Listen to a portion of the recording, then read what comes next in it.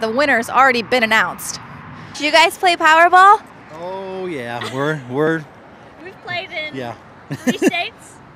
3 states. You're up in the odds.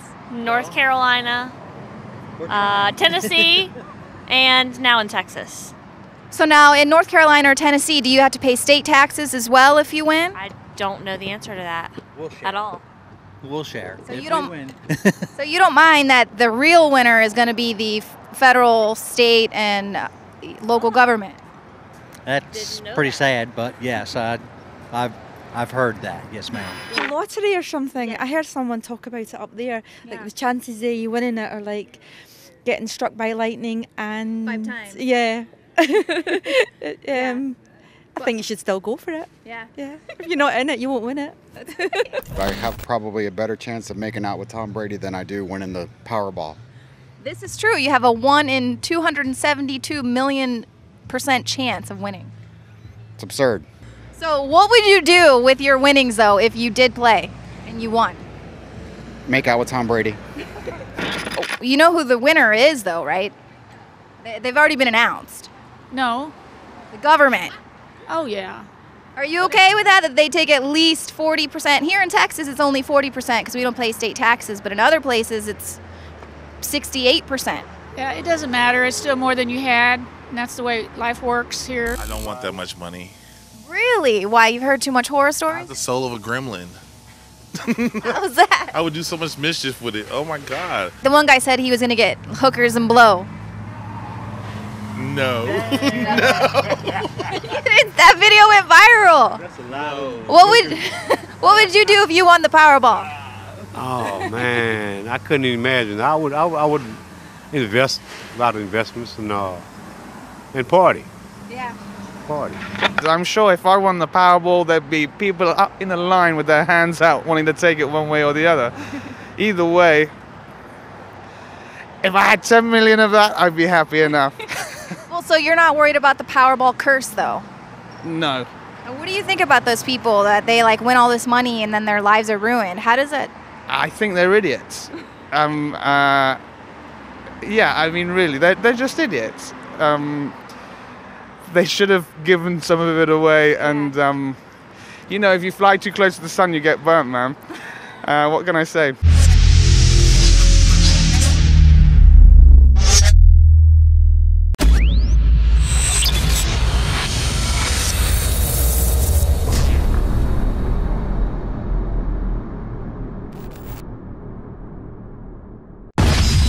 This is a protest, and this is a riot.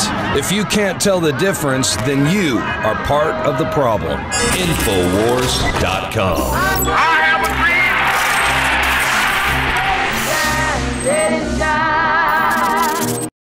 Another GOP debate is upon us.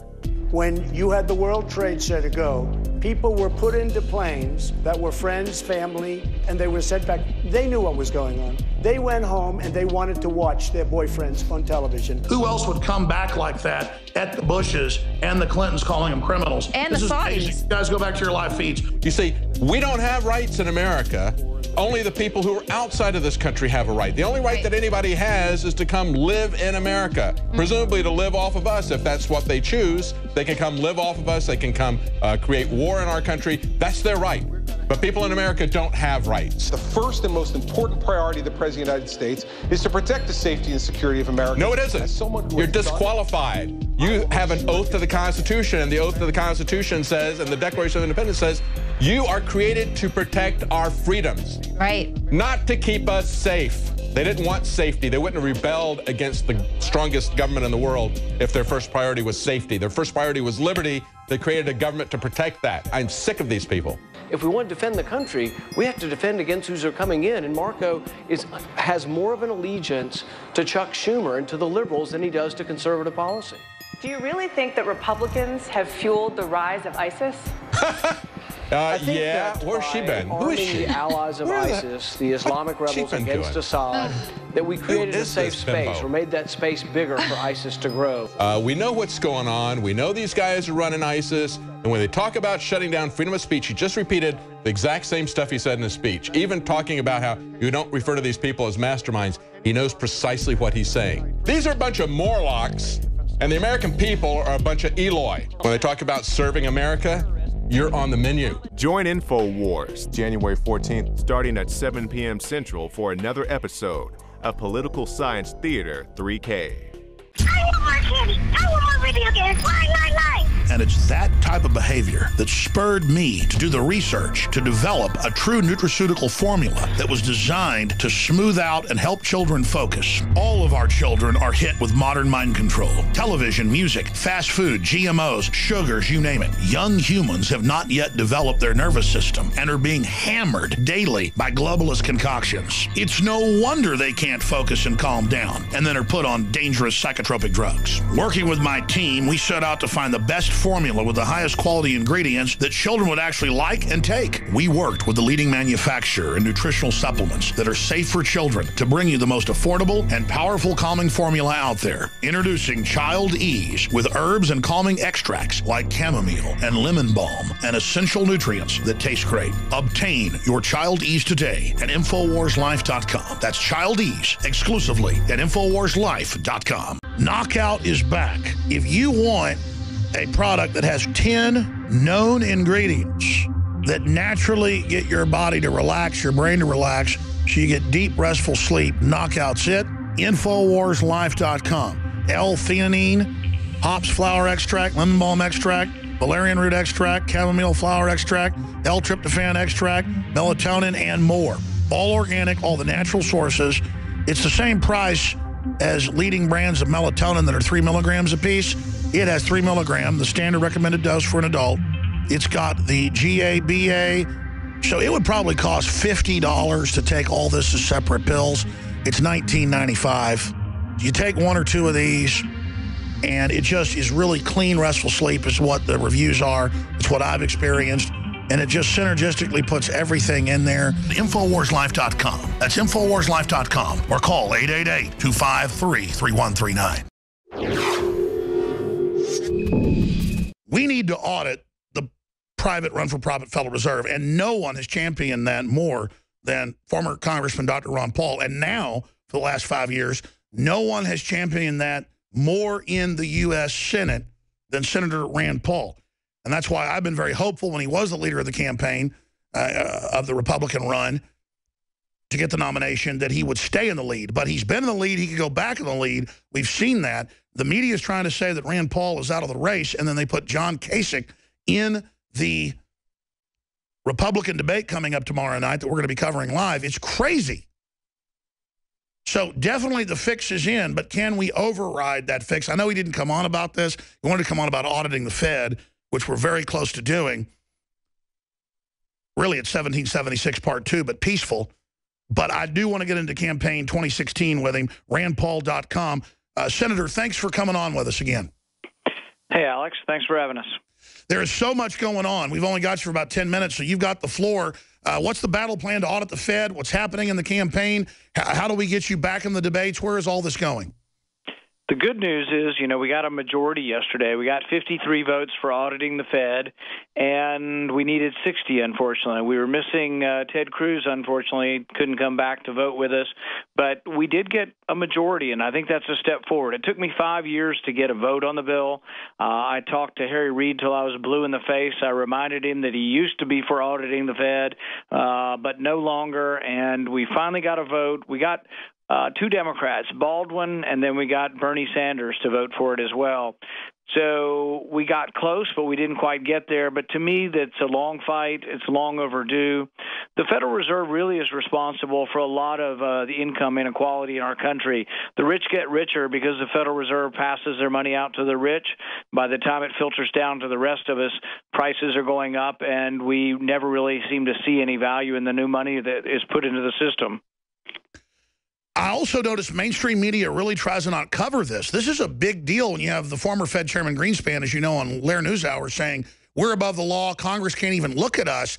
Since when is a private group masquerading as government above the law when Congress has the power to issue the currency, Senator? Because, I mean, I cannot praise you and others enough, especially you, for leading the fight all the way to the fact that you've almost been able to overturn it, but they want this, I guess, 60 votes, but you've gotten 50 plus. I mean, this is amazing after your father's 30-plus year battle to do this. The biggest lobby against auditing the Fed is actually coming from the Federal Reserve. And this has made me so mad that the government created the Federal Reserve. Sure, they're quasi-private, but they were created by the government. It's a conglomeration of private banks, but they should not be allowed to lobby against their own oversight. So they come to Washington, they write op-eds, they called every senator in advance and lobbied them to say, we don't want more oversight. It'll somehow, affect our policy making. Well, we need to ask questions. Did their policy making lead to this huge, enormous recession that we got with a real estate crisis, and where a lot of people caught up in it? And how come when we got caught up in it, the poor people suffered, but the people on Wall Street just went right along merrily making $100 million a year, and they bankrupted AIG? You saw the other day who the former head of AIG is giving their money to, right? He took $10 million of his bailout money to try to bail out the Bush campaign. So it goes on and on. The rich get richer, but the government should not be showing this crony capitalism through the banking system. And I'm going to keep up the fight. If it takes me another 5 years, I'm going to get a vote on audit the Fed, and we're going to win. Well, I have said probably 1,000 times the last few years that even before the campaign started, I appreciate you running for president, just like I appreciate you running for Senate. And I appreciate the fact you've been true to your principles and not compromised, even though they've demonized you. But now I have not been critical, but I mean, I know you're a gentleman. Your dad's a gentleman. The fact is, people are angry. There's an insurrection. A lot of America isn't as sophisticated as some of the libertarians. I think you can beat Trump if you really get aggressive and I'm not saying stoop to that level, but, of the WWE, which, obviously he's been part of, but he knows what he's doing. That's what people want. And all I'm saying is I know you'd make the best president of the three people. I mean, I like Ted Cruz. I like Trump as well. I know your pedigree, your history, no compromise. You're for real. Trump, I don't really know, but, I mean, I'd rather him than Hillary. How do we get you elected president? I know there's a lot of time left, and folks thought Trump would fade. But I think, really getting aggressive is the way to go. I don't claim to be the big political guru here, sir, but, I mean, I'd really like to see you as president. The thing we keep trying to point out is that Trump has no history as a person who believes in limited government or as really even being a conservative. One of the things that I think is the bedrock principle of capitalism and in a free society is ownership of property. When you own your house, the government shouldn't come in your house. The government has no right to your property, and you have the right to control your property. But, one of the ways Trump has made money, and he's said this repeatedly, is that he believes in eminent domain. He believes the government should be allowed to take private property and give it to another private property owner.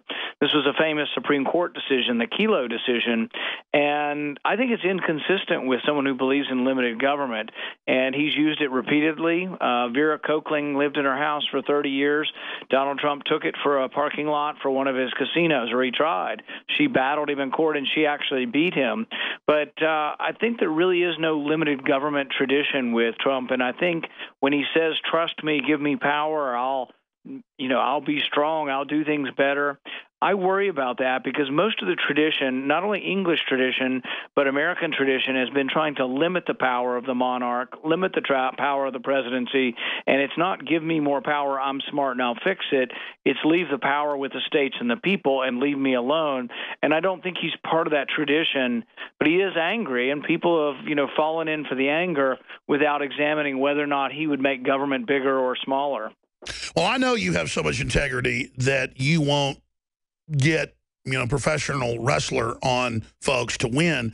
But at the same time, I know you have integrity. I mean, I've watched you. I've known you for 20 years when you were campaigning for your dad. And I know you've never compromised. I know you exposed that al-Qaeda was being Western funded before Cruz or Trump did it, years before. I know you've led the fight on the Fed, led the fight to defund, you know, all these different organizations like Planned Parenthood and, you know, defund the foreign aid to these radical Islamicists. I mean, I know, sir, that, you know, like you said, some people don't know all the geopolitical facts as well. I know you're the statesman who'd make the perfect president. It's just that what are people going to do if they see Trump up there at the lead, the media is all giving him the attention, and then they're scared of Hillary Clinton? All I'm saying is, I mean, you're doing a great job overall. I just wonder, sitting here, how we can catapult you back to the lead.